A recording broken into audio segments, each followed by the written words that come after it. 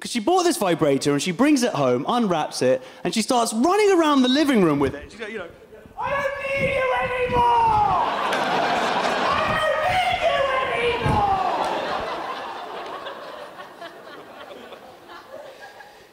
Guess who had to put in the batteries?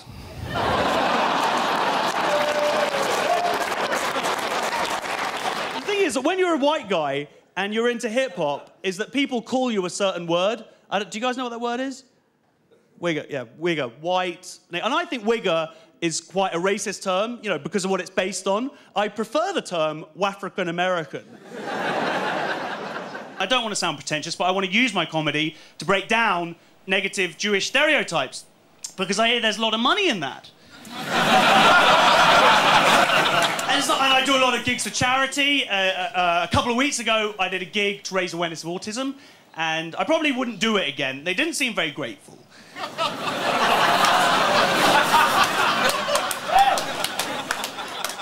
That's what we call a tester joke. Okay, good. On to paedophiles.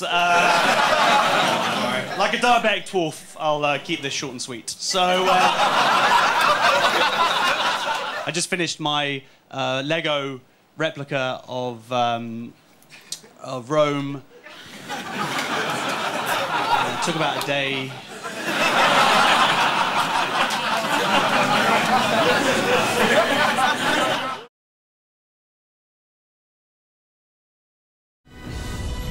Hello and welcome to the Movie Geek. It's really about me. Me. You could just smell the creativity that goes into making these TV shows. Check out my new pad. You guys paid for it, so the least I can do is give you a little taste of the real intellectual behind the man-child.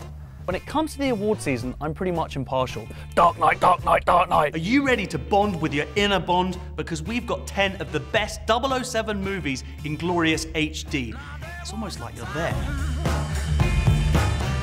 Me and my brethren are at the London MCM Expo, Europe's answer to Comic-Con. I mean, it's a haven for all things movies, comic books, computer games. You get photos with your idols, get their autographs, you can dress up as your favourite characters, you can be in a Guinness World Record. I mean, you know, it's all right, I guess. This is my favourite time of year because the Times BFI 51st London Film Festival is upon us with even more films than ever before. The thing about being the movie geek and watching 3-4 films a day is sometimes it gets a bit confusing. What's real? What isn't? Do I have a beautiful wife and child? Or do I live at my grandma's? It's both. Gran, do you remember when we watched Emmanuel? Yes. And whilst I continue to master the art of punting, here are some movies hitting the big screen for you to take a punt on.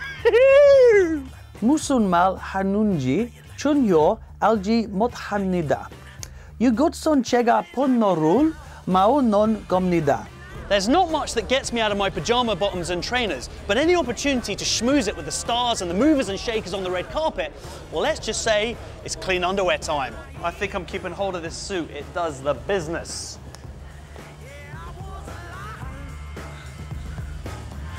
The great thing about the studio is it's a more controlled environment, and they have something called auto cue.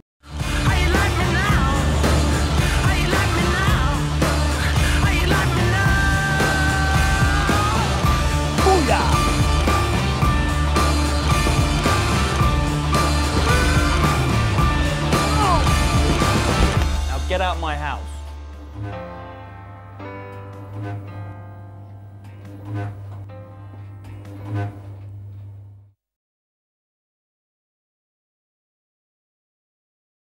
Your bust looks different from your real head. The bust in the room. Oh, okay. Oh, there's a bust? Okay. No, I've got one in my room. Oh, okay.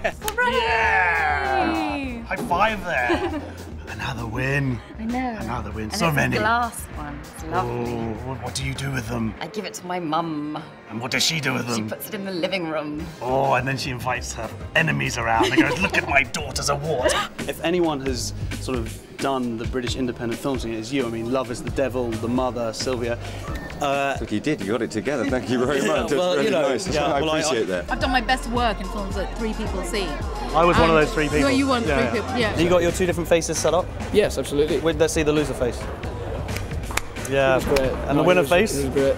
me. There it is. Yay. And where does this one go? They all go in the toilet, actually. Not in the toilet, but sort of over the cistern, sort of, you know. Okay, but the good toilet. Well, there's only one toilet in my flat. Really? Yeah, I thought you'd be into a big palace. No, that's the sort of, you know, where I contemplate things on the I'm a commode. winner. I'm a winner. I've got lots of knickers from jobs. Your own knickers, or have you stolen other? They're not other characters' pants. No. No, I feel very emotional. You didn't go all Gwyneth or anything I like that. did a bit. You don't have a grandson, you have. No, not old enough. Not old enough. I've interviewed you a few times over the years, and I've got to say, there's something like you do appear more regal, or something's happened. Lastly, Sky Award for the Movie of the Year. And obviously that's the one we're most proud of, the one that we all did together. Yeah, and it's because it's sponsored by Sky as well. Yes, and because it's sponsored by Sky. That's You've both been nominated for awards this evening. How does it feel? Very exciting. Exciting, very exciting. But not the same category. No. Not the same, no. Best actress is supporting. I'm nervous, actually. Well, yeah, but in that dress you should be. I knew you were going to win. Shut up. I knew you were going to win. I've got to be honest, I'm a little bit obsessed with you. Oh, great.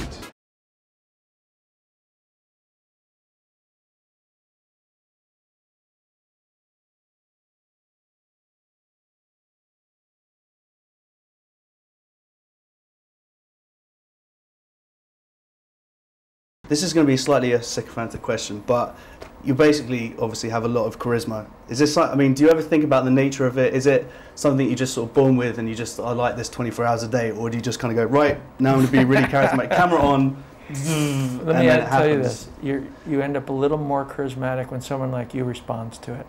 How's that? I like that, it's true, that's a good one.